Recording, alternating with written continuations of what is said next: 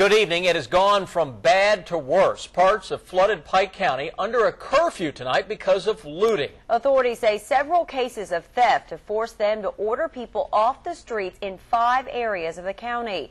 The curfew went into effect tonight from 9 to 6 in the morning. Gabriel Rojas reports on the crackdown on crime in an area already dealing with widespread devastation in our top story at 11. This is the worst that we've ever seen. Shanna May is one of the lucky ones. Her flood damage was limited to her basement, so her family is able to remain in their home. A few houses down the street, neighbors are not so fortunate. We may move because it's just total destruction. There is no comparison. This is the worst. Brenta Barb and Danita Thompson had to take their families to stay with relatives, but by day they come back here to try to salvage whatever possessions they can. Painful work made all the more difficult since looters throughout the area have been on the hunt. They're taking parts of people's lives that they've already lost. That's why state police are working with local officials to enforce a curfew they hope will put a stop to the thefts.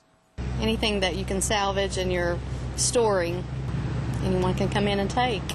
Part of what prompted the curfew were reports of thieves going door to door under the guise of offering help, then stealing medication or anything of value from houses with no one at home. I hope this curfew will stop it. I hope everyone abides by it.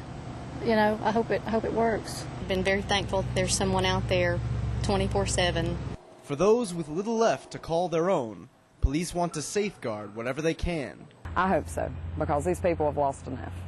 In Pike County, Gabriel Rojas, WKYT 27 News First. Well, earlier tonight, the governor signed an executive order to trigger the state's price gouging law to protect flood victims from inflated prices on everything from gasoline to hotel rooms.